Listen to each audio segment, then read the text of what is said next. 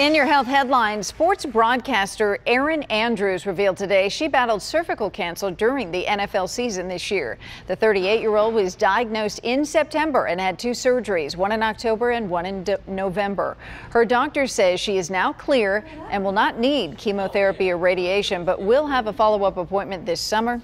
The Fox 5 sideline reporter will be on the field for Super Bowl 51, Patriots versus Falcons, right here on Fox 5.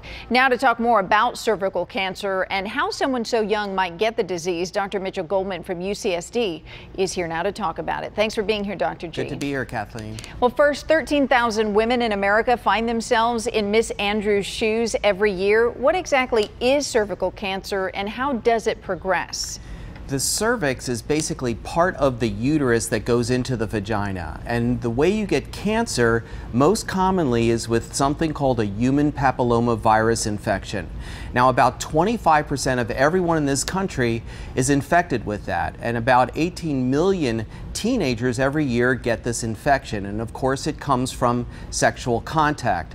So what happens is this virus actually infects the cells and causes them to become cancerous. Let's circle back to the HPV vaccine then, because it doesn't come without controversy. First, do you recommend it? And what else can you do to prevent cervical cancer if that's not the way to go? Well, physicians do not have a controversy about using the HPV vaccine, and the American Academy of Pediatrics and almost all physician groups recommend that all teenagers over the age of 11 years old get the vaccine, because what happens is if you get infected in your teenage years, that's a fertile ground for the HPV virus to get on the cervix and cause cancerous changes. And as we see, the cancerous changes can occur in the very early 30s or older. And so it's incredibly important to be vaccinated because there are absolutely positively no harmful effects whatsoever from the vaccination. Something else you can do is the Pap smear test. Miss Andrews caught her cervical cancer very early because of one of those routine exams. There's been some changes in the recommendations on how often women should get them.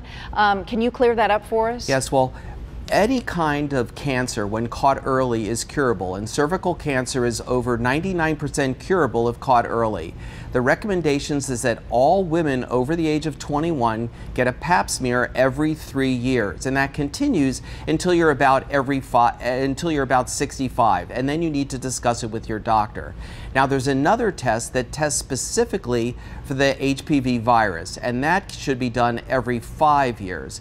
But Pap smears are very, very easy, and you know, this hits home. My wife, who actually allowed me to say this on air, also developed HPV as a teenager and actually came down with cervical cancer last year, and it was caught by a routine Pap smear, and she is totally 100% cured, just like Erin was, because the treatment of early stage cervical cancer is actually not that difficult. It's called a coloscopy, and what you do is you just remove that part of the cervix, and if it's more severe, you do an entire hysterectomy, and that affects an almost 100% cure. So I can't urge enough for women to always get a Pap smear from the age of 21 up every 3 years. All right, Dr. G, and we're so glad for your wife's good health and for your family. Thank you for your insight into cervical cancer. It's good to be here, Kathleen.